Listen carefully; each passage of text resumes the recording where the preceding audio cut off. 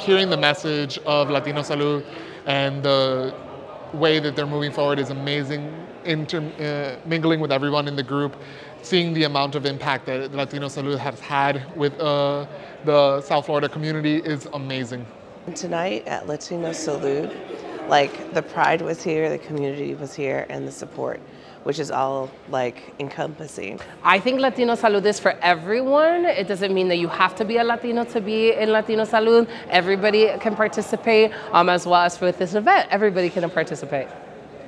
Latino Salud para mí significa el bienestar para la comunidad latina, no importando de dónde vienen, no importando las vicisitudes que han tenido en su vida.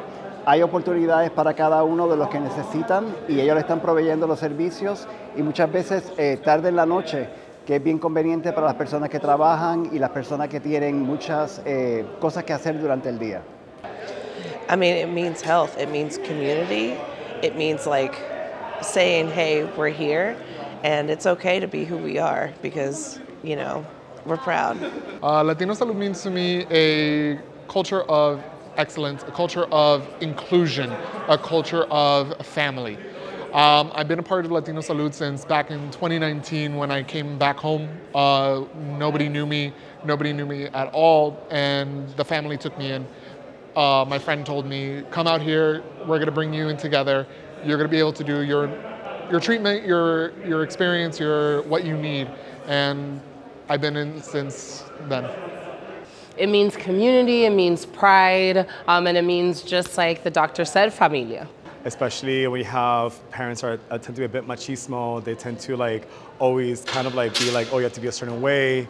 Latinos Salud kind of help break that barrier and be like, it's okay to be you, it's okay to be gay.